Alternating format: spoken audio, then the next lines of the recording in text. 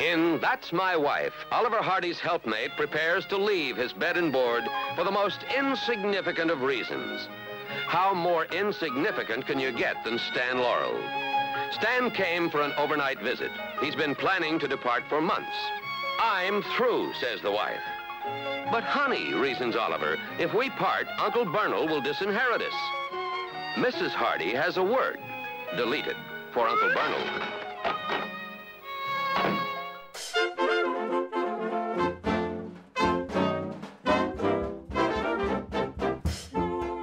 Hello! After an unexpectedly lengthy break, we're finally back together for the latest thrilling episode of the Laurel and Hardy Podcast. I'm sorry to disappoint you, but I'm still Patrick Vasey and still your host as we cross-dress our way through episode 29.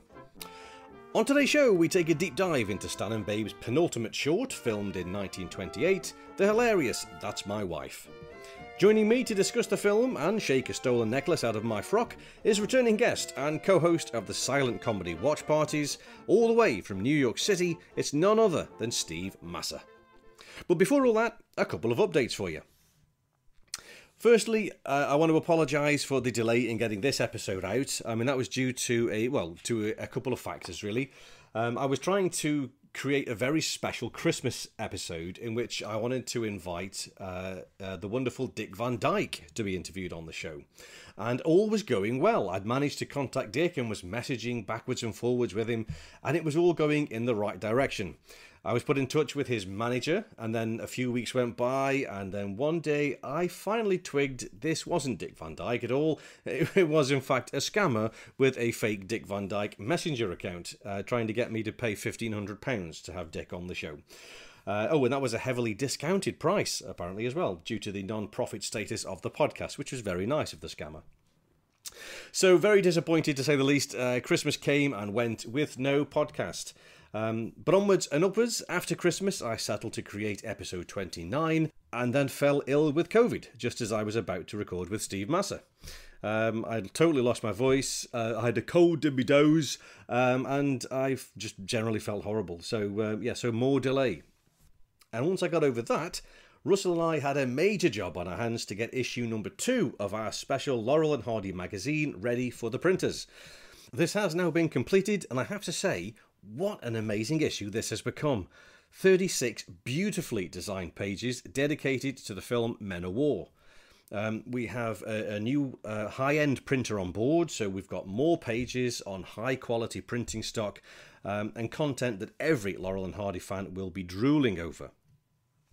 Richard W. Ban has contributed our main articles, but where we asked him for 2,000 words, he actually gave us 22,000 words, and believe me, that is no exaggeration.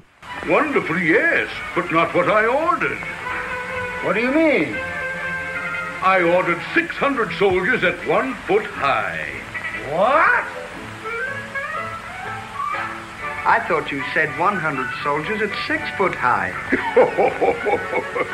You got the order all wrong. Put it back in the box and get out of here. You're through. So, working with Richard, I extracted 2 large sections of his essay, which made up for 2 fascinating articles on the production of the film, with first-hand accounts, as you would expect from Richard, and also its location, the fantastic Hollenbeck Park. But not to deprive readers and fans of Richard's content, we are going to be publishing the entire essay as a standalone illustrated publication, the first of what we hope will be a series of the Richard W. Ban essay collection. You can read all about this, of course, in the latest magazine, which will be going out to print any time now. Don't forget you can subscribe to the all-new Laurel and Hardy magazine and also purchase all the back issues at laurelandhardymag.com or click the link in the podcast show notes. So now you can see why this issue has been delayed, but since I've been back in action, I've also recorded a great interview for use in another bonus episode with actor Jeffrey Wiseman. Jeffrey, you may know, played in Pale Rider with Clint Eastwood, and he also took over the role of George McFly in Back to the Future 2 and 3. But he also has a big connection to the Laurel and Hardy universe. That's all I'm going to say for now, but you can obviously find out all about that when that episode drops, which should be in the next few weeks. And of course, the other knock-on effect of all of this has been to keep me away from writing the Laurel and Hardy silence book. But it is still very much moving forward, and I'd like to say a huge thanks for recent contributions to the book from Peter Mickelson in Denmark, Trevor Dorman in Ireland, Glenn Mitchell, and today's special guest, Steve Massa, as well. Now, this really is turning out to be a wonderfully collaborative tribute to the boys' silent era. It's very much a book to accompany this podcast series, with every film covered, including all the existing stills, both in front of the camera and behind the camera. And with every film covered and contributions from many of the podcast's special guests, it really is going to be a Laurel and Hardy fan's dream. So, if you haven't already, don't forget, join the free mailing list to stay updated on how to get your copy of the book once they're ready. Just visit laurelandhardypodcast.com. And now, I think that's probably more than enough of an update for this time, so we'll move on to today's Film in Focus after this short musical interlude.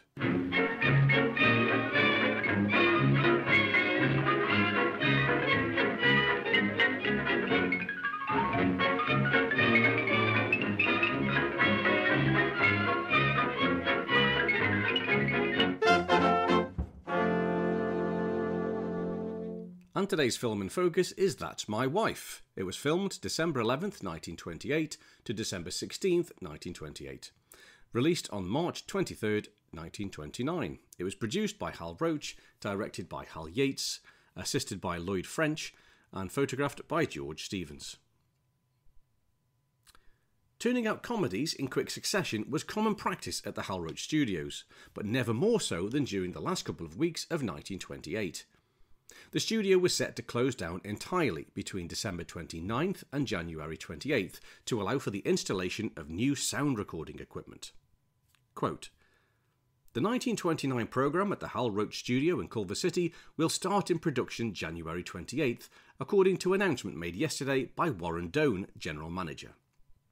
The studio is to suspend production on the 29th to remain closed to permit the reconstruction of one of the present stages into 2 sound stages and the installation of the recording equipment for talking pictures. During the period the plant will be closed, Doan said nearly all of the contracts will be suspended, this being provided in the terms of the agreements under which players and directors are engaged. When the studio reopens, he said, we will have installed one of the most complete sound recording devices of any of the smaller studios, which will give us devices for the making of disc and film track records. Then our 1929 production will swing into full force." And that was in the Los Angeles Times, December 14th, 1928. It was a clear enough plan. However, there was a slight complication. Lengthy delays sustained during the filming of Liberty had thrown the Laurel and Hardy production schedule behind. 2 more pictures still needed to be shot before the end of the year if they were to meet their obligations, and there were only a couple of weeks left to do it. A pressured race to the finish lay ahead. But despite this increased pressure on the team, the resulting brace of comedies became arguably 2 of the funniest pictures that Stan and Babe ever made. The first of the comedies produced was That's My Wife. With time being of the essence, there wasn't the luxury of developing an original story idea, as had been the case for their previous outing, Wrong Again. Instead, a familiar tried and tested formula was relied upon to speed up the process. Leo McCary was credited with coming up with the story idea, but there are several similarities with the plot of a 1926 Roach short penned by Stan Laurel and the writing team, and starring both Babe Hardy and Vivian Oakland, called Along Came Auntie. This is a reasonably poor comedy overall, but exploring the parallels with That's My Wife is interesting. Vivian Oakland is to inherit a fortune from her aunt, providing she proves that she is still happily married to her husband, played by Babe Hardy. The snag is that Oakland has divorced Hardy and married another man, Glenn Tryon. As the divorce-hating aunt typically arrives to stay, Oakland realises that her new lodger is her ex-husband. The 3 must put on a show to fool the aunt for Oakland to secure the money. Whilst the aunt's back is turned, Hardy and Tryon are at each other's throats trying to kill each other. At one point, Tryon even dresses up as a woman to impersonate Oakland. Along Came Auntie is undoubtedly more of a classic farce than That's My Wife, but the similarities between the films are undeniable. Yet, the trope of a protagonist set to inherit a fortune providing they meet a particular criterion wasn't even new in 1926, with Buster Keaton's Seven Chances adopting as the film's plot a year earlier. And even this was based on a 1916 Broadway stage hit. Even though the scenario wasn't entirely original, Stan's fingerprints are all over Along Came Auntie. The most obvious evidence of this is the drag act by Tryon towards the end of the picture. Female impersonation was a considerable element of traditional British pantomime, so this was very familiar ground for Stan with his background in the English music halls. Indeed, Stan's boyhood stage hero, Dan Leno, favoured this same type of act, which undoubtedly made its impression upon the young Master Jefferson. Stan appeared in drag many times throughout his stage and film career, including 7 pictures after partnering with Hardy. Female impersonation was also very popular in Hollywood comedies more generally, with several stars building a reputation for it. Names such as Roscoe or Fatty Arbuckle, John Bunny, Wallace Beery, and even the Chaplin brothers Charlie and Sidney famously donned frocks from time to time. And it is female impersonation that Stan relies upon for the bulk of the plot and gags in That's My Wife. Early in the first scene, we're informed by the title card that Stan had come to visit the Hardy home for 5 minutes and ended up staying for 2 years, much to the disgust of Mrs. Hardy, played by Vivian Oakland. Either he goes, or I do, is the ultimatum thrown down by Mrs. Hardy, and Ollie's lack of an immediate and suitable response results in his wife smashing a couple of plant pots and slamming the door behind her as she leaves. Following her departure, there's a nice gag where Ollie starts to pace the room, punching the air in frustration, and Stan copies him as if he's also been slighted. It's not long before the boys fall out, and there follows a bit of pushing and shoving which results in Stan storming off upstairs to pack his bags. Ollie realises that without a wife, he'll now no longer benefit from his Uncle Bernal's significant inheritance. Just then, out of the blue, who should knock at the door but Uncle Bernal himself, come to meet Ollie's wife for the first time. Now, Uncle Bernal is played brilliantly by William Courtright, whose only other appearance with Laurel and Hardy is as Colonel Blood's butler in Duck Soup. Before starting his film career, Courtright toured the world with a minstrel troupe before appearing in his first motion picture in 1912. He appeared in around 68 pictures throughout his film career, including some for the hugely influential D.W. Griffith. Yet his role as Uncle Bernal with Stan and Babe was his crowning glory, and he excels in this prominent role. In fairness, Courtright isn't given that much to do. His only real job is to react to what's happening around him. And one might wonder why the role wasn't assigned to a more regular member of the growing stock company, such as Edgar Kennedy or James Finlayson. But the understated Courtright is perfect in this role. He doesn't play it for laughs, or use larger-than-life characterful actions as Kennedy and Finlayson would undoubtedly have done. He plays it straight, and it works wonderfully.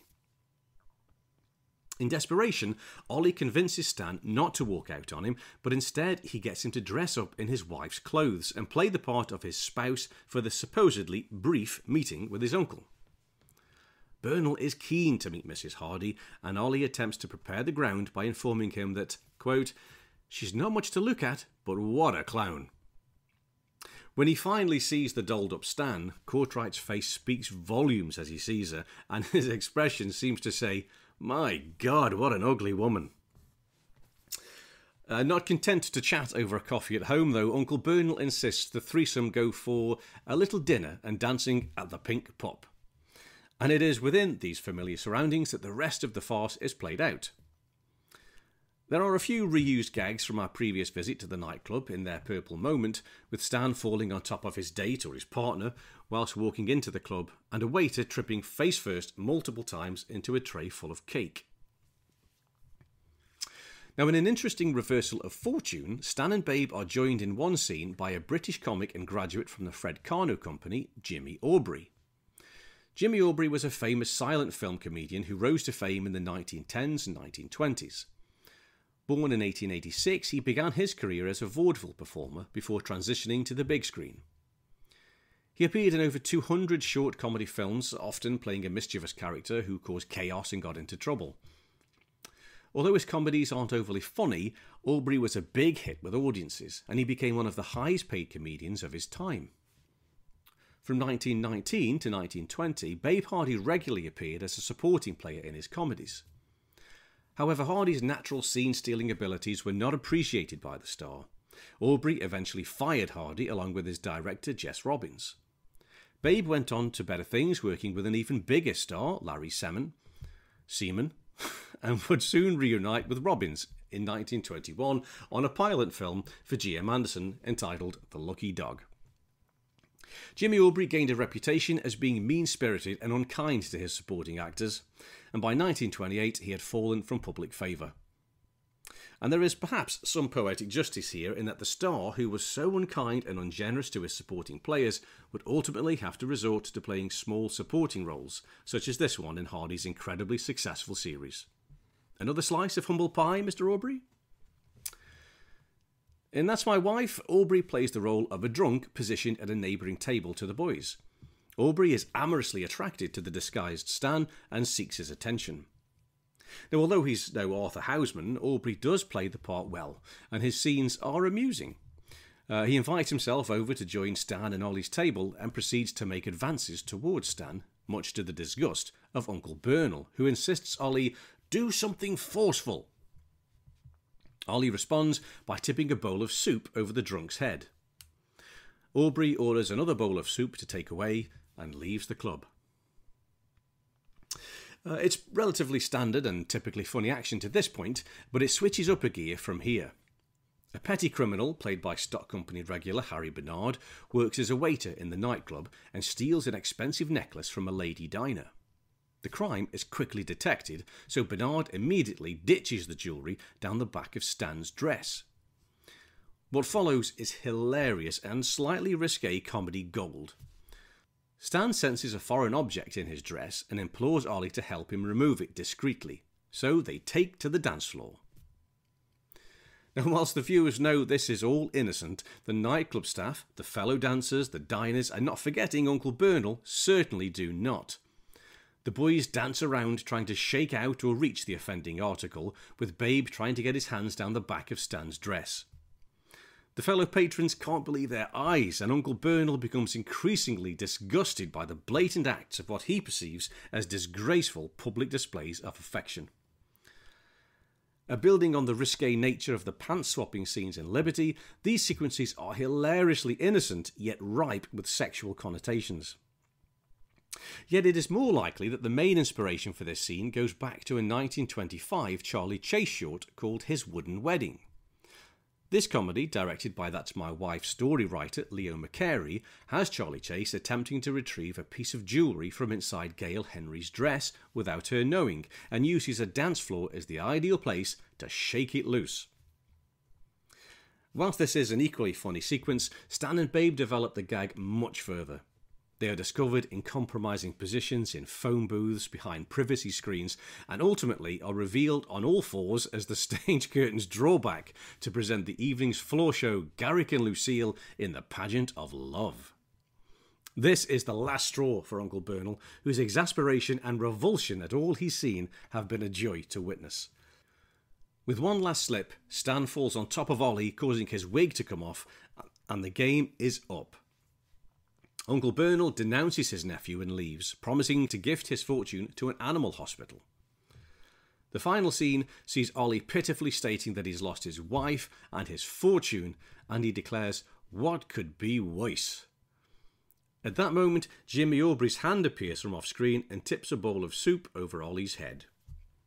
There's a lovely moment here, right at the death, as the screen starts to fade to black, where Stan looks at Ollie and gives him that wonderful wide smile of his, and Ollie's depressed countenance cracks, and he can't help but smile back as the soup runs down his face. It's a lovely moment that perfectly fits the Stan and Ollie relationship. In recent years, That's My Wife has enjoyed a very positive reputation as one of the boys' best silent comedies. Notable commentator William K. Everson suggested that it was, quote, perhaps the funniest and best of Stan's drag films. And years later, historian Randy Skretvet commented that it was, quote, one of the very best of the team's early pictures. Strangely though, the film's reception by vocal exhibitors upon release was not as celebratory as the team were used to. Quote, fair but not as good as some of the others these two have made. from the Regent Theatre, Chapleau, Ontario, Canada. Not as good as the others, but will please them and make them laugh, from the Palace Theatre, Rector, Arkansas. Plenty of laughs, but not quite as many as in most of their previous ones, from the Majestic Theatre, Washington, Kansas. And a very interesting comedy from Silver Family Theatre in Greenville, Michigan. It's a possibility, of course, that people's taste in comedy has changed over the years, and whilst a modern audience may appreciate risque humour, perhaps in 1929 it was a different story. However, the following review may provide evidence as to why That's My Wife failed to achieve the same plaudits as most of the boys' previous outings. Quote, "This evidently was another knockout before the censors got in their work." From the Central Theatre in Selkirk, Manitoba. And this single comment may hold the key to the lukewarm reception afforded to what today we revere as a great and hilarious comedy. That's My Wife was produced and released in what's now referred to as the pre-Code era. The Motion Picture Production Code, also known as the Hays Code, was first introduced in March 1930. It was the first attempt to introduce standardised film censorship in the US, providing guidelines for film producers to work towards. Before the code's inception, Hollywood's reputation had been dragged through the mire with the infamous Roscoe Arbuckle court case and several other front-page scandals concerning notable figures from the movie industry. Local pressure groups were adamant that the movie studios and their films were toxic to morality in America. In the absence of a nationally standardised censorship system, each state took it upon itself to provide its own censor boards. They all had their unique criteria dependent upon each locality's sensibilities. For instance, quote, "Women could not smoke on screen in Kansas, but could in Ohio. A pregnant woman could not appear on screen in Pennsylvania, but could in New York. All 6 censorship states, which controlled over 30% of the theatre seats in America, condemned illegitimacy and sexual deviance. After producers cut their film, censors recut them. The outcome was mutilated prints and adverse publicity." End quote. Now, given this uncontrolled and random butchery to their product, it's understandable that the movie studios initially welcomed William Hays and his groundbreaking code with open arms. A nationally recognised code, accepted and trusted by the majority of local censors, was their only way of maintaining control of their pictures. If a movie conformed to the code, then there was no need for local censors to pick up the scissors. It's highly likely, therefore, given the suggestively risque nature of many of the best sequences in That's My Wife, that audience were left with very disjointed, heavily cut prints of the film that had their best comedic moments chopped out and discarded. So considering all that, the lukewarm reviews begin to make some sense. Although Stan and Babe's films were generally not rich in material that one might expect to offend the censor's sensibilities, this was certainly not the first time that one of the team's films had been subject to local editing. As discussed previously, the New York censor took offence to the tyre puncturing scene in Two Tars, and would only allow the film to be screened there on the understanding that the scene would be removed. It's a wonder then that the boys' next film would have been released in the Big Apple at all.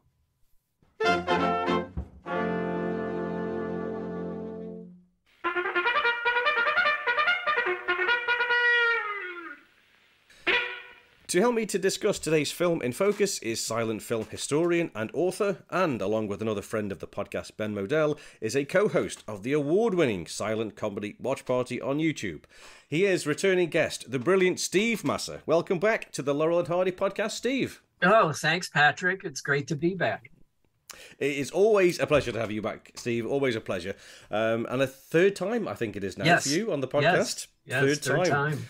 And firstly, before we go anywhere, many congratulations to you and Ben on your award that you've won recently for the silent comedy watch parties. Tell us about that, Steve. Oh, that was on Pamela Hutchinson's Silent London blog. We were chosen in second year in a row, actually, the best, streaming silent film series online. So that, it was very nice. And she does the poll every year where she polls her readers.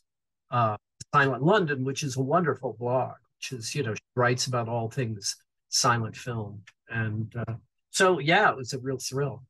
That's brilliant. It's great to get some recognition for all the hard work, isn't it? It's very, very well deserved. Fantastic. And also, of course, I have to mention, a couple of weeks ago, we enjoyed Stan and Ollie's debut on the watch party with Putting Pants on Philip.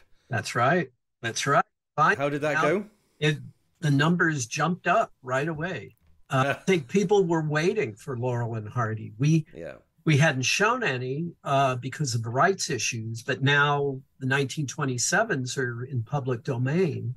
Yeah. So we decided, we wanted to go ahead and start showing them. So, and Putting Pants on Philip is one of my favorites of the early shorts.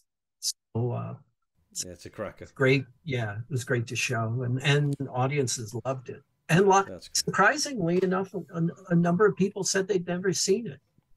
Yeah, that's really good. Yeah, I mean, that's exactly, I suppose, the whole point of the watch party, isn't it? To introduce new films to people, but you kind of don't expect it to be a Laurel and Hardy film, I suppose. Yeah, I mean, I thought, people must have. But I guess, their silent films are still not as accessible, although they're all over YouTube for the most part. But, as far as DVD releases and the many of the silents, their teaming films aren't as accessible as the sound films. Yeah, that's true. That's true. And that that is a huge kind of mission of mine, if you like, is to try and ring the bell for these silent films, because there is some absolute classics in there, some real treasures. Oh, and yeah. I think it's a crime when, especially Laurel and Hardy fans, just kind of ignore them. They won't have anything to do with them. I think it really does upset me greatly. So yeah, it's great. It's great to see them on the watch party, and I'm really pleased that.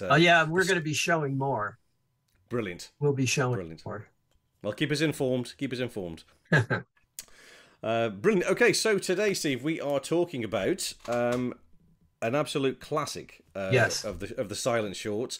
Now, I know the last time we met, I left you on a deserted atoll just off the coast of New York somewhere, I think it was. That's right, in the Hudson. And I left you with 3 films, and your silent short of choice was That's My Wife. So therefore, I thought, who better to get on the show to discuss this but somebody who loves it as I do. It probably will be quite a one-sided discussion because we both love it. Yeah, it's one of my favorites. It is brilliant. It is a real good one. And what really...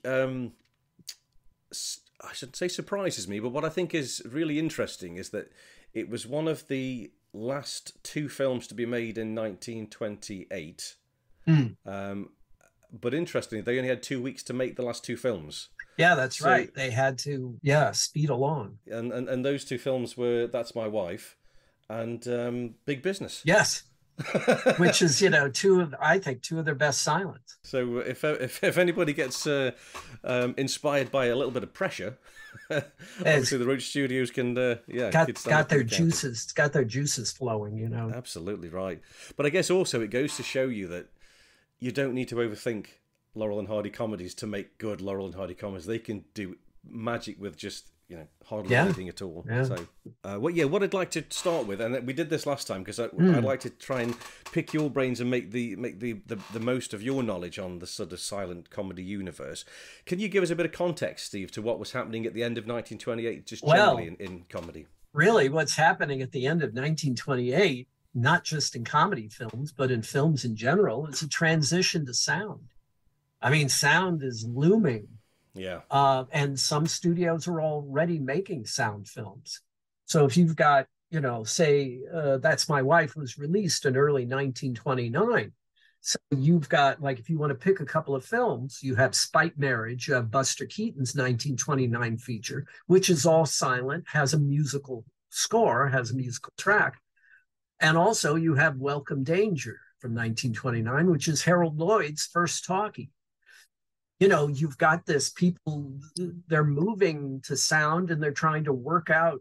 And, Welcome Danger, of course, is a good example of that because Lloyd's last 2 silent films, The Kid Brother and Speedy, are 2 of his best films. They're fantastic. They're both masterpieces and he's just so effortless. I mean, he's such a master of what he's doing.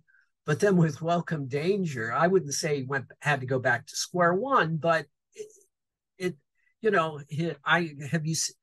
Patrick, have you seen Welcome Danger, the sound? Yes.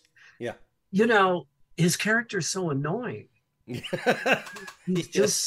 kind of a know-it-all, and he's talking all the time.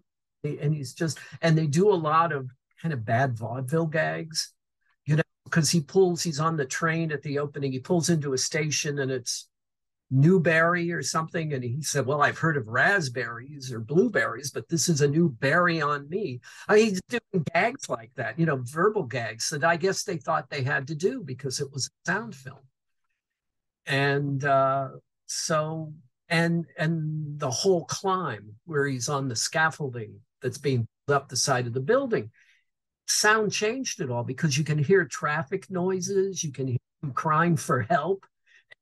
It makes it, there was always the thrill factor that was part of like the climb in Safety Last and some of the other climbs, but the comedy element outweighed the thrill or the danger. But I jumped to Feet First, didn't I? The climb in Feet First. Yes. But again, it's how sound changed what Lloyd was doing because of the traffic noise and him crying for help. It changed the playing field. So it took them a few films like Harold. It took him Welcome Danger and Feet First to get back to Movie Crazy, where he's sort of getting back in his groove. Yeah. And of course, in Spite Marriage, Keaton's still doing, it's silent, but it's under the auspices of MGM. So he has this different supervision, and the film's kind of scaled down. So many Keaton films are epics, like Steamboat Bill Jr. There's epic gags with the side of the house falling on him. So with MGM, it's been scaled down. There's too much supervision, but he still has sequences like trying to put his drunken wife to bed and things like that, which are, one of the great Keaton sequences. Shorts too, people were adapting to sound. Max Sennett started making, I think his first talkie was in 1927, something called The Lion's Roar, where it was lions loose in the studio, but this time you could hear them roar. So they were all sort of adapting. And in a lot of cases, the pace slowed down terribly when they went to sound. You'll see some of the Max Sennett talkies, and it's just kind of dead air. They often don't have background scores either. So there isn't that music to kind of fill in, like Roach would do with all the Leroy Shields.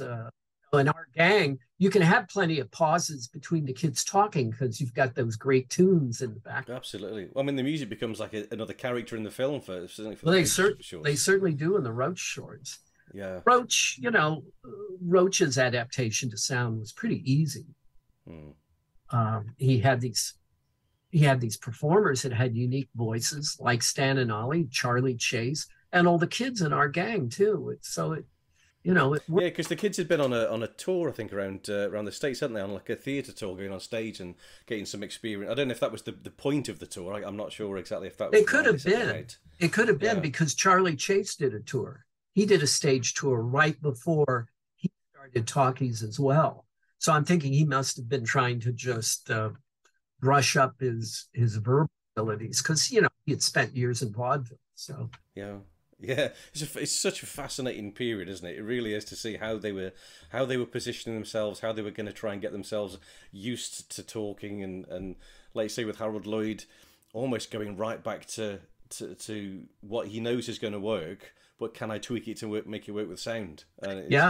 Then the sound ad, and you'll see a lot of things like there's a Lupino Lane short, talkie short that he did for Jack White. It was an extension of his silent series. It's called Purely Circumstantial, but the physical sequences are shot at silent speed, and the sound sequences are shot at sound speed, 24 frames. So when they get into the physical action, it's kind of sped up. So there was a lot of that going on where it's not seamless. It's like you're going from one world to another. Yes. But I think they realized that the physical stuff isn't going to work at sound speed. It needs that crispness that silent speed gave it. So it was a hard transition. Yeah, and it's such a, I always think it's such a shame that, in a way, that sound came in when it did, because the techniques they were using for silent films was such a, there was such a level at that point. Oh, I know. They'd really reached the apex. I mean, there's some, amazing films like, the von Sternberg Docks of New York and Sunrise and all these beautiful, just wonderful films. It really had become just a real wonderful art form. And the comedies like Big Business or the Max Davidson shorts, or, or the what we were talking about, the Cameraman, the General, all these wonderful. And then sound just changed the whole playing field and stopped, that peak. And it would be a few years before things started kind of rolling, where you could effortlessly put sound and film together again. It took a few years. Yeah, fascinating period. It really is. I'm really looking forward to getting onto the talkies, I must admit, because there is such a lot to sort of discuss and to listen to as well. We can also use a lot of audio clips and things. So it's a great period. But it's been such a joy to revisit the silent films and look at just how good actually Stan and Ollie were in the shorts. I remember, in fact, the first time you came on, I asked you how you thought Stan and Babe's silent films compared to the big 3 or 4 if you count Arbuckle as well. And they are up there. It's a different kind of, it's almost a different era of silent films, isn't it? But the quality of the films is so good.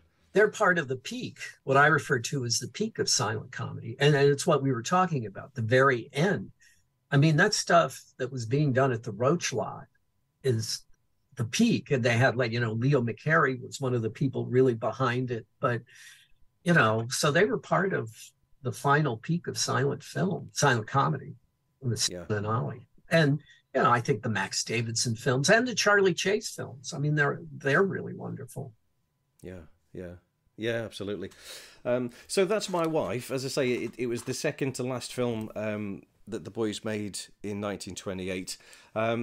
Now, just sort of looking at the story development for That's My Wife, it doesn't appear to be an overly original story. No, it's a good excuse to get Stan in drag again, because he hadn't done it, I think, for, was it Duck Soup? Was Duck Soup or he kind of did it in in Why Girls Love Sailor. He did it in that, but then Duck Sugar Soup Daddies as well. Sugar Daddies. Yes, Sugar Daddies. Well. That's right. Yeah. So probably had been since Sugar Daddies. But I mean, I think the plot works really well. I mean, it's very simple. The wife leaves because Stan annoys her, and the rich uncle is coming. So, you've got to get Stan in drag to pose as a wife. So that's it. Very simple, but I think it works really well. It does, and I think it's the comparisons are drawn with it to 1926. Along Came Auntie. Yes, the Glenn Tryon. Exactly, Glenn Tryon pops in again, and Babe Hardy is also in that film, as well as Vivian Oakland. So there's a lot of comparisons with that. I also noticed, which was a bit of fun in that film, Vivian Oakland is holding the fake dog that Edgar Kennedy uses in Bacon Grabbers. That one with where the mouth opens. It kind of jumps. Right. It's in a few things. Oh, is it really? Okay, I've not seen it in a couple of things. I guess it was just a funny prop they had there at the studio. Some people liked it, so I guess they wanted to work it in. That's it. It's nice to, because I know a lot of people like to spot props that keep turning up. There's a particular clock, I think, that the boys use quite a lot in their films, but that dog's a bit more obvious. Yes. Well, it's nice too, like, the nightclub that they often use in the silence, the Pink Pup. Yes. I think they go to it in their Purple Moment, and that's right. Do it in this. And then I think it's even in Putting Pants on Philip. Some of the scenes are outside on the sidewalk, but you see the sign on the wall says the Pink Pup. Now that always turns up too. Yeah, and they also, what's it called now? I forget the title. Where Stan takes Mae Bush. It's the Love 'Em and Weep. Yes, Love 'Em and Weep. Thank you. Yeah. Oh, that escaped me. It's been a long week. Well, yes, I think they also go to the Pink Pup there as well. Yes, the Stan does a great pratfall down the stairs as they enter. But well, there's some nice pratfalls, and That's My Wife too, where they one of them falls and the other falls on top, kind of thing. And they do that quite a bit in this. Can you let go of my ears? So I want to just touch a little bit on female impersonation, because obviously that was a big thing for Stan. Yeah. Obviously he was very familiar with that whole kind of trope, or sort of genre. Well, sure, that's such a British music hall kind of thing, with people like Dan Leno doing it for years. Yes. And Stan did it on stage quite a bit, and he did it with May Dahlberg. I know when touring the United States, I've seen photos where, Stan would play May's mother or something, and it was a knockabout thing where, Stan was supposed to be an older lady, but May's knocking him over and all this kind of stuff. So they did it in their act. And female impersonation was a regular routine kind of comedy thing. Like all the British music hall people did it, but even in American films, Fatty Arbuckle was famous. John Bunny did it quite a bit too. He would always play Irish cooks and things like that, and he looked totally believable as an Irish cook. Yes. And Wallace Beery, he made his name playing at SNA, playing a character called Sweetie, who was supposed to be this big lummox Swedish girl. Very funny. I've seen a few of them, and he's very good. It's very funny. And of course, Charlie Chaplin did a few where he's in drag, but it was really his brother Sidney who did a film. He did Charlie's Aunt. He did the 1925 film version of Charlie's Aunt. But he did another film called Oh, What a Nurse, where he's playing a nurse in drag, he's in drag as a nurse.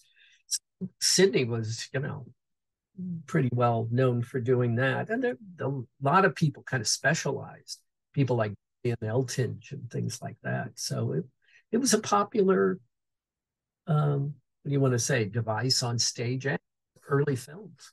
It was very popular. And some people looked really good in drag, like Stan. He's almost believable, as an unattractive woman, but Yeah, well, certainly if you ask Uncle Bernal. I love his face. when he turns to the camera and gives that look when he first sees Stan. He does a few of them. What the hell is this? When he looks behind the couch and he sees all the mess. And again, he turns to the camera and there's a reaction. When he sees Stan, he turns to the camera. Yeah. Absolutely right. Yeah, it's well. Let's talk about William Courtright. What can you tell us about him? Well, he was, I'm trying to think how old he was at this point. He was born in 1848, so he lived to 1933. He was like 85. So at this point, he's pushing 80. And he was a longtime stage performer. He was a famous minstrel. He had been a minstrel performer. And he was known as Uncle Billy Courtright. And he had an act that he did with his wife, an actress named Jenny Lee, and they toured it all over. And he was known as the Fluey Man because he did a number called Fluey that was very popular. And I have no idea what the number was like. I've only seen it in the trade magazines. They'd say, "Oh, this is the Fluey Man of vaudeville fame." He started working in films for D.W. Griffith at the Biograph Studio. So he's in a bunch of things. I mean, you go to IMDb, you'll see some, but we have the Lillian Gish papers where I work at the New York Public Library for the Performing Arts. And we have a lot of photos from Biograph films, and there he is, in doing roles and stuff. So he's in more than's on IMDb. So he worked for Griffith, and then when Griffith moved to the Reliance studio, he went along. He's in Intolerance somewhere, and but not long after that, he started appearing in features as a character guy, and he's in features with Will Rogers and Douglas Fairbanks and Monty Banks, playing character roles. And he turns up in a lot of shorts, too. So I think he first hit Roach around 1926. Okay, so the Duck Soup kind of... Yeah, because he's the butler. Duck Soup, but he's also in Charlie, My Boy, with Charlie Chase. He's in a couple of the Mabel Normand Hal Roach shorts. So he was doing a bunch of Roach things, but this is the best role he had at Roach. I mean, it's a great featured role. And it's his next to last film. He only did one more film, which was Our Gang's Teacher's Pet, early sound film. And the opening of the film, Miss Crabtree, June Marlowe, stops at a store and orders ice cream and cake that they're going to have for the kids because she's the new teacher. And Uncle Billy has taken the order. He's the shopkeeper. And she leaves and he has a big reaction. He says, boy, I wish I'd go back to school. You know, so pretty, but he does this huge take. It's hilarious. And that's his last film. So Right. Well, I mean, like you say, he is just so good in that. I really think he makes that film. I mean, I know Stan and Babe are just flawless. He does, because of the comic tension too. His timing and everything, he's hilarious, but he has a certain gravity that that you need that comic tension to make it work, and it really works. Yeah, I was sort of thinking to myself, you know, William Courtright he's not in any other. Oh, well, okay, he's in Duck Soup, but it's a very small role. There's nothing very prominent. He's not in any of the other films very prominently. So I'm wondering, why did they decide to choose him for this particular role? It's a it's a big role. You know, it's a very important role. Yeah. Why not use, I don't know, Eddie Kennedy or Jimmy Finlayson? But I don't think it would have worked the same. No, they're too comic. So good. You know, they're almost. You know, if you use somebody by Finlayson, he would have been doing double takes and. Yeah. And Courtright plays it fairly seriously. I mean, he plays it, you know, like he's got that gravity. He plays it seriously. Yeah. So he does a couple of looks to camera, but they're believable. Yes. You know, you would do that too if you saw Stan and Drag. You'd turn and say, "Wow," you know. Yeah. Because I think that's it. He doesn't have a lot to do, but what he does is just so well done. Those sort of. When he's kind of watching them dancing on the dance floor and he's sort of shaking his head as if this is disgraceful. You know? No, everything he does is very good. Like every moment counts, every second that they cut to him or whatever, you know, pays off right away. Definitely. Great. He's really good. He's definitely the unsung hero of that film. He should have been on the posters because he was so good. That's why, really, I think, like you said, why it really works so well. I think so. Yeah, I definitely think so.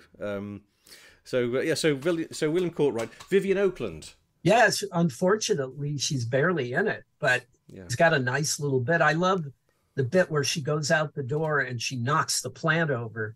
She the front door, and then she comes in a second later and knocks the other one over.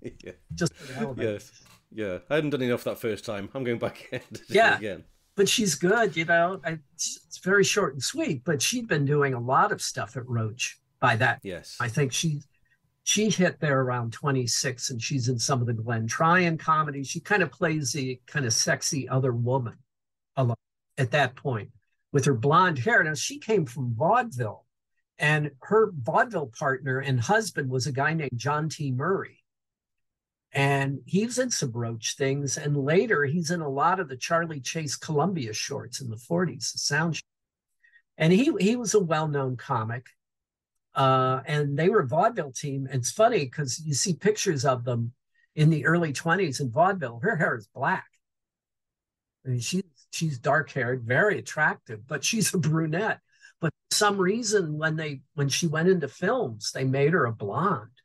You know, and real blonde, you know, kind of dyed blonde thing. And she's kind of the sexy other woman, although she is sometimes, I think in, what's it, We Fall Down, I think. Yeah, We Fall Down. She's one of the wives. So she can be really good at being menacing. She's very stern. She frightens me, I've got to say. I think you wouldn't mess. The most famous thing with Stan and Ollie is Scram. Where she's the judge's wife and they get drunk and how's about a little dance? Well, we'd rather not. Your husband might not like it. I want to dance. I want to dance. Yeah, she's great in that. I mean, she's really funny. But then she got kind of matronly because by the time of Way Out West, she's the passenger in the stagecoach. Yes. They're putting their arms around her and Ollie's saying, "Oh, lots of weather we're having lately." Things like that. You know, they're annoying her till the husband where she gets off and her husband's the sheriff. Darling! Not you. I meant my husband. Have a nice trip, darling. Lovely. Until these two came aboard. And they've done nothing but annoy me all the way in. Here, you run along home. Goodbye. But then in the 1940s, she was busy. She would play Leon Errol's wife in shorts, or she played Edgar Kennedy's wife in some of those shorts. So she, into the 50s, she was playing everybody's wife in these shorts. So she had a fairly long career. Yeah. They say very, very effective in the stern wife category. I don't think they have a sterner wife. Gertrude has to give them a good run for her money. Anita Garvin could be tough too. Yeah, that's true. Some of those looks Anita gives them in Blotto. Now listen to me. There would have to be something mighty important to get you out of this house tonight. Now sit down. Stop annoying me. That's true. Yes, that's true. Intense, but Vivian Oakland's pretty tough. It's hard. Yeah. They know how to pick them. Yeah. And we have Charlie Hall. Oh yeah, you see him a few times popping in and out. And Sam Lufkin is the one that keeps falling in the cake or whatever it is. I think he does it 3 or 4 times in this one, where he keeps. Oh, it's got to be 3. It's got to be the rule of 3. Yes, surely. right, of course. There's like Stan's sock keeps getting dragged off. Yeah, that's 3 times. Yeah, that's 3 times as well. That's a great bit too. Very fun. And then Harry Bernard is the stealing waiter. He steals the necklace. That's right. Drops it down the back of Stan's dress and starts the whole. That's one of my favorite. The whole thing of them trying to get the necklace out, and especially it Bill. First they keep getting caught, then they're in the telephone booth and they come out. And then the whole thing where they introduce Garrick and Lucille in the pageant of love, and the parts, and it's Stan and Ollie on their knees doing the thing. And he pulls his petticoat out. Yeah. So that builds really well. That really leads up to that. And the film is so well constructed.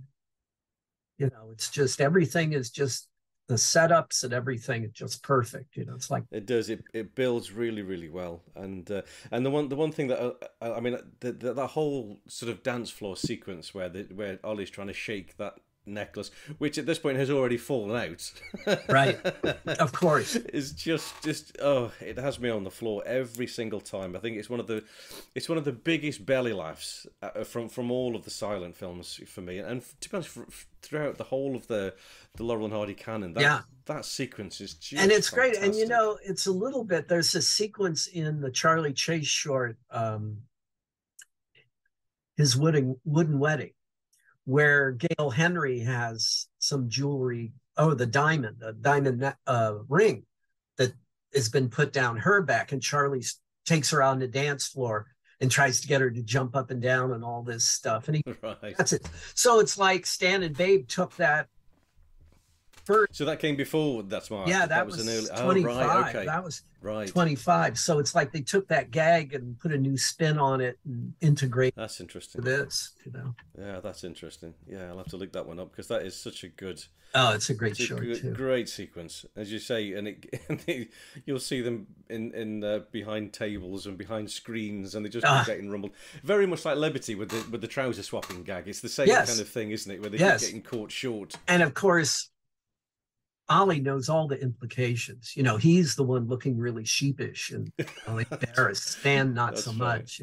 That's right. Yes, Ollie's face is just such a picture. There's one particular moment where they're on the dance floor and they're having a bit too much of a. Oh, and the waiter or the head waiter comes up and says to quit the wrestling or something. Yes. And Ollie's face as they start the dancing again. Oh, it's just amazing. Absolutely brilliant. Brilliant. What makes that as well is the music. Yes.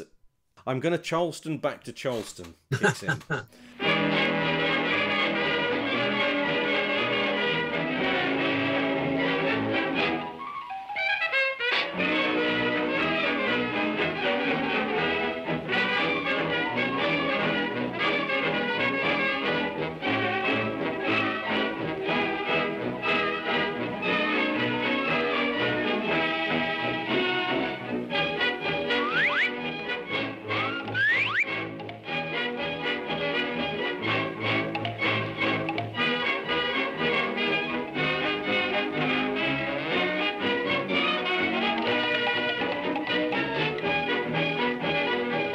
and it just fits that sequence so well. Well, yeah, and of course, you know, this is one of the films with the original scores, you know, that were...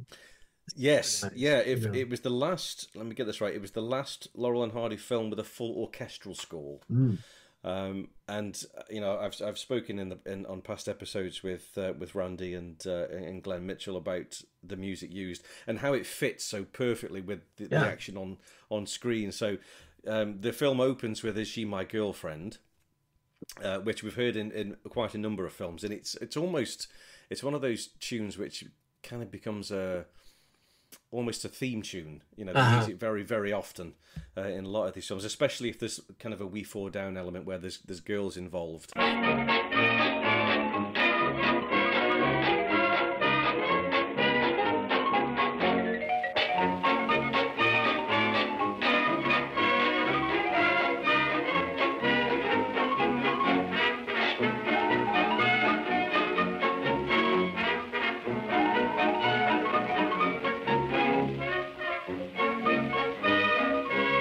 What'll I Do by Irving Berlin also creeps up a couple of times throughout. Really famous one, actually.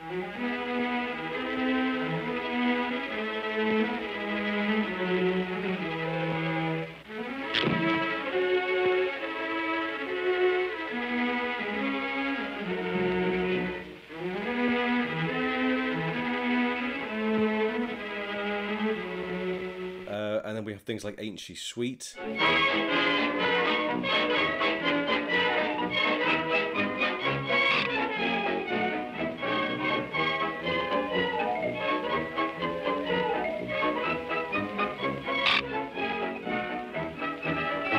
Rural Flirts.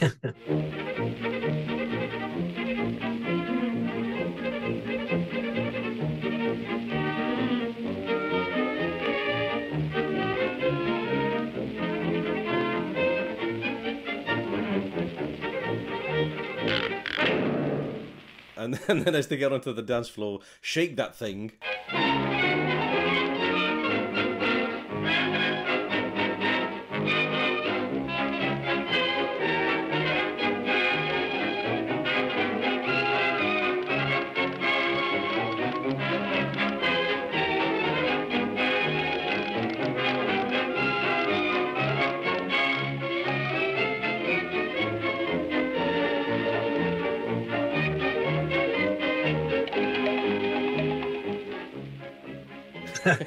Which is just perfect. I just wish that, you know, as Randy's always said, you know, back then people knew these tunes, so that was a joke they would just get in an instant. You know, it would add to the comedy, which was.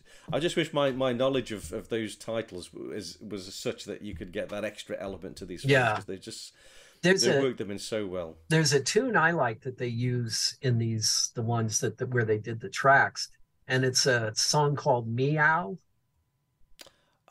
Yes. That's right. And the Warner Brothers cartoons would use it later. Oh, did they? You didn't notice that? Yeah, they used it later, like the 30s and 40s, but that's one I always like when I hear it. That's a great one. There are some classic tunes. And, you know, we didn't talk about Jimmy Aubrey. Yes, we should. Oh, we can't miss it. When we were talking about the cast. Now, the only thing I know about Jimmy, every time I see Jimmy Aubrey mentioned, I always think, oh, arsehole. He was an arsehole. Well, he was, yeah. It was Jordan Young and Sam Gill interviewed him, I think, out of the motion picture country home. He was in his 90s. Right. And I don't know, this was like the 70s. And I talked to both about it. And they never published the interview because everything was an expletive. You know, they'd ask him about Oliver. Wow. He'd say, that son of a... And then he'd go, owed me money, you know, or all this kind of... He's crazy. I mean, brilliant. Again, he's in his 90s, so... Yes, yeah. Oh, we should just put it into context for anybody who doesn't know which one Jimmy Aubrey is. Jimmy Aubrey plays the drunk. He's the drunk. Takes a fancy to Stan, so he's got to be pretty drunk. And he's flipping the sugar cubes at him. That's right. And Jimmy Aubrey was a popular comedian. He was actually a starring comedian in shorts in the late teens and the 1920s. And of course, Babe Hardy was his supporting comic. the late teens and early 20s, and the series that Aubrey did at Vitagraph. Well, Aubrey had been a Fred Karno comedian, and he toured the United States with Chaplin and Stan Laurel in the night, Mumming Birds, a night in the English Music Hall. And he played this character, the Terrible Turk, who, I don't know if he ate fire or something, but it's part of the onstage acts that they would be making fun of in the sketch. So he worked with Chaplin and Laurel. And like many of the Karno people, he decided to stay in the United States. So he left the tour and did his own tours all over. But he started working in New York around 1915. He did a series called Heine and Louie. And Heine and Louie were what were referred to as Dutch comics. It was like, they were like a Weber and Fields clone. Because Weber and Fields were really big in vaudeville, and they'd done a few films for Mack Sennett. Right. So this company, the Mittenthals studio up in Yonkers, New York, decided to do a Heine and Louie series. So they did a couple of years of this, and I think Aubrey was Heine. I think I'm not sure which was Heine and which was Louie at this point. Right. And then after that series ended, he was in New York. So he started working for Vitagraph in New York, and he was supporting Huey Mack at Vitagraph in films that were directed by Larry Seaman. Mm-hmm. Well, Huey Mack ended up going to LKO, so they starred Aubrey in some of these directed by Larry Seaman. And they're actually pretty good. Seaman was a good director. But then Seaman got his own series starring, and so Aubrey continued at Vitagraph. And that's when Babe Hardy became, because they moved him out to the West Coast for Vitagraph. And that's when Babe became his main support for a number of years. Right. And the thing is, a starring comic, Aubrey's really not very funny when you see those films. And Babe just easily steals the films from him. I mean, and I think he did resent that. I think because he ended up having Babe fired. He got Babe fired, and the director, Jess Robbins, who was directing most of them. And it's right. Robbins who brought Hardy into Lucky Dog. Yes, that's right. Yeah. As because they were working for Aubrey. And, Robbins was hired to do that test film, the Bronco Billy test film with Stan. And they needed a heavy, so he brought Babe along. So you could say, maybe Aubrey was somewhat responsible for Laurel and Hardy. Certainly the first film, absolutely. But it had to be a little weird for Aubrey doing this part, because he worked for Vitagraph, and then he did a series that was produced by Joe Rock, who also produced Stan at the same time. Yeah. But then Aubrey's fortune started dipping a little bit, and he started doing like low budget shorts for Weiss Brothers Art Class Pictures, and doing bits in Westerns and features. So, at this point, he's just kind of a supporting thing to two people. He worked with Stan and Karno, and Hardy was his supporting comic. So now supporting his supporting comic. But he's very good. He's very good in this. I think he is very good in this. And then when I realized who it was, I resented liking it. Yeah. But you can see his Karno training. Oh, he's really clean. He's really clean and precise. I mean, that's sort of the hallmark of all the Karno people, is he rehearsed them so much. They would rehearse, and they're always just so super tight and clean, and they know exactly what they're doing. Yeah. I love those sort of subtle winks across the stand, and then sort of come and sit over here with me. And I really love that they save him for the closing gag. Yeah. You don't expect it at all, because he leaves. He orders that soup to go. Yeah. But then when they give it to him, he just goes off. So you really don't expect it that's going to end up on Ollie's head at the very end of the film. That's right. And in that moment as well, there's that little smile from Babe Hardy. Have you noticed that? And I don't know whether that's him just breaking out of character because he's got this soup running down his head. But there's a beautiful little moment where he smiles and glances across to Stan, who's kind of mugging away at him anyway. Oh yeah, he's doing the pointing at him. Yeah. And I think your attention draws to Stan because he's got that great smile on his face. But if you just watch Babe, so you don't see Babe smile quite so much. Yeah, you don't notice it. But when you spot it, you can't stop spotting it after that. It's great. It's a really great little bit. Oh, it's fantastic. Yeah, it's there's just so much to sort of pull out of that film. It's such a very simple premise. Yeah. And it's obviously a premise that it's not brand new. I mean, obviously, Buster Keaton's Seven Chances was a very similar. He'd got to have something or do something by a certain time to be able to inherit, whatever. So that kind of, and I think Seven Chances was also based on a Broadway. Yeah, it was a play. Yeah, it was a play actually, or something. Yeah. So obviously, the whole thing is just they've got a week to film the whole thing, get it done, get it written. So they've just grabbed bits from everywhere. Yeah, and it really just.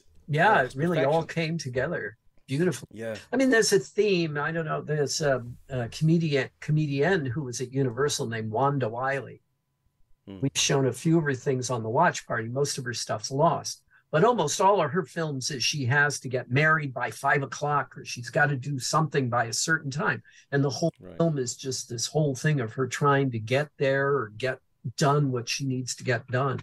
So that was always a popular kind of plot or theme because it kept the comedians in motion. It kept things moving along because you had no time to spare. They had to get, time of the essence. So yeah. No, it's brilliant. And there's there's things like the dumbbells that Ollie puts downstairs. Downstairs. The dumbbells. That's great. And they of course fall out, and Ollie trips over them.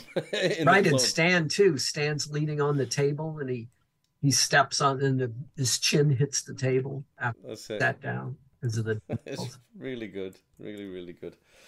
Oh, it's fantastic. I'm gonna have to go watch it again after this because it is just such a great show. And I'm gonna have to implore any listeners who haven't watched it, you must seek this out because this, I think That's My Wife is it's a unique film in a way to the Laurel and Hardy canon. It's very it's quite risque in a way. It is very much definitely like the scenes in Liberty. The pants, there's not a lot of stuff in Laurel and Hardy. There's little bits now. Well, and and again this has a little risque sexual element. A little like in Duck Soup where Stan is in drag and he's supposed to help Madeline Herlock take a shower. That thing too, that gets a little. But the first time I saw this film was in the Robert Youngson compilation. I think it was The Perils of Laurel and Hardy had a big chunk of it. Yeah. And it's funny because I grew up in a small town in Ohio, and I noticed it was like 1969. I don't know, I was 13 or 14 that the local cinema was showing The Further Perils of Laurel and Hardy. So I really wanted to go, but it was on a double bill with The Prime of Miss Jean Brodie, this film with Maggie Smith, and it was 20. They were both Fox Pictures, so I guess out in the sticks they would just dump these things together. Right.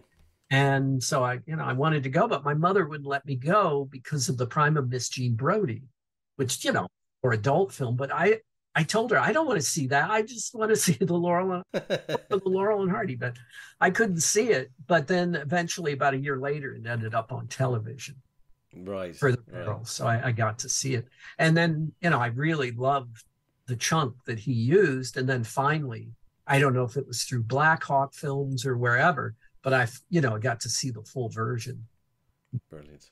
Finally, and it's just great.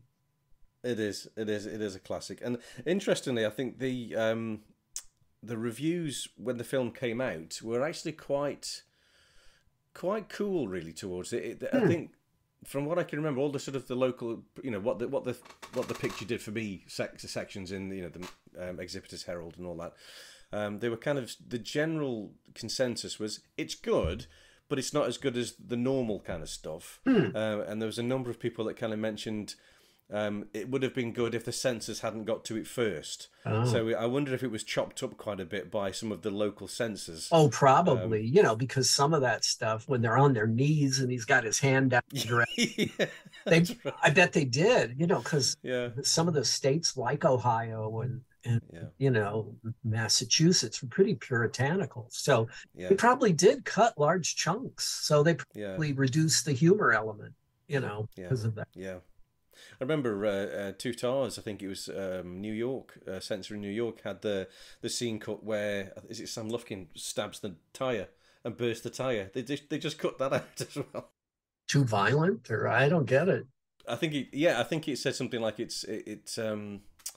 I forget the actual wording now, but it had a tendency to promote violence or destructive behaviour or something. Yeah, they were very big on violence with silent films because a lot of prints survive that are obviously censored. Like, see, you know, somebody standing there and somebody sneaks up with a mallet and they're going to hit him in the head. So you see the wind up, but you don't see the impact. The impact is gone. But then you'll see the other person like staggering around after they've been hit, but the impact's been taken out. Yeah. And sometimes films only survive that way after they've been laundered by, you know, whatever censor. And they had to do that with every state in the United States. Every state had its, you know, own censor board. So you imagine these prints were, you know. Yeah, and I think obviously when the Hays Code came in, obviously that had its issues. But I think the reason that Hays was welcomed so warmly to Hollywood was because they thought they were going to get rid of all of that, or the individual little states taking out bits here and there. It would standardize it and make it more. Yeah, they could almost hide behind him as a barrier. Yeah, because if he said something was fine, they could stand behind him. But you know, of course, they first brought Hays in for public relations during the Arbuckle scandal. That's how he got into Hollywood. That's right. Because he had been Postmaster General as part of the Harding administration. You know, he was a well-known public figure, and they were afraid that Hollywood was going to get shut down because it's not only the Arbuckle scandal, but Wallace Reed died as a morphine addict, and director William Desmond Taylor was shot. So that's right. Yes, big scandals, and they all happened to Paramount Pictures.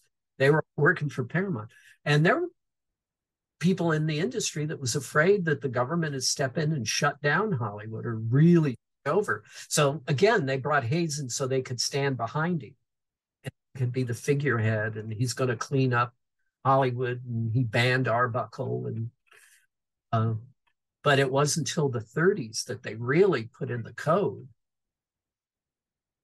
And Mae West had a lot to do with that, I think. The outcry over her, you know, then they really put it in. And then it was taken over by a guy named Joseph Breen, who took over the Hays Code at that point. But yeah.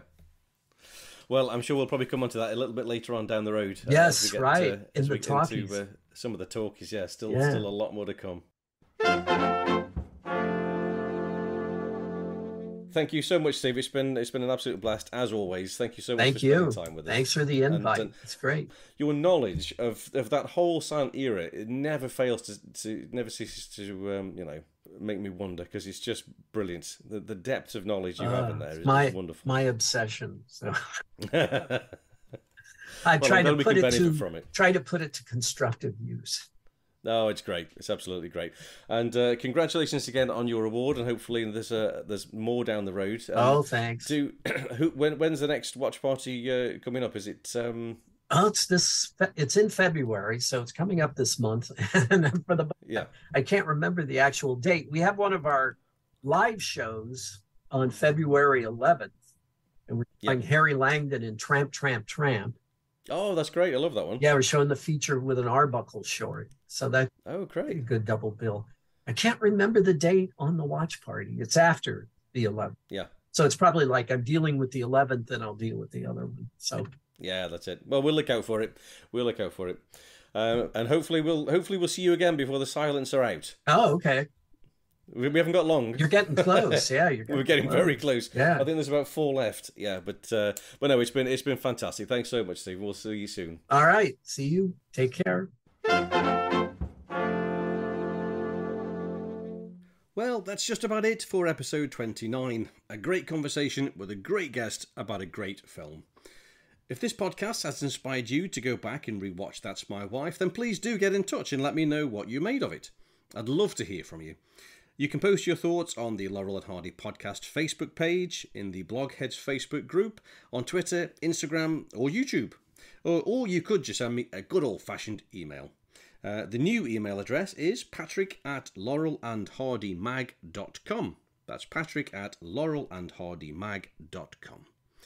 In fact, please feel free to get in touch just generally. You could tell me what you like or don't like about the show, or especially let me know your thoughts on the films that we're covering. I do especially like audio messages in MP3 format, and if you can email one of these, who knows, you might even make it onto a future episode. Now, the next episode, episode 30, is going to be big. Big by name, big by nature. Yes, you've guessed it. The next film in focus is going to be the one and only Big Business. All being well, I'll be joined by both Randy Skretvet and Richard Ban, so I'm really looking forward to that one. Now, before we go our merry ways, I just wanted to bring something to your attention. I've been asked a few times over the last few months whether there's any way that listeners and fans of the podcast can help to show their support for the show and help to keep it going. Well, previously the answer has always been no. However, that is all about to change. I'm currently in the process of setting up a Patreon page. Now, if you've not heard of this before, Patreon is a platform where you can find your favourite podcasts and show your support by donating a few pounds or a few dollars or euros or whatever your currency each month. It's a great way for you to practically show your appreciation for the podcasts, and it will assist me greatly in keeping the wheels turning. In return for your support, you'll also receive a reward. Now, this might include extra exclusive podcast episodes or just longer episodes in general, available only to subscribers.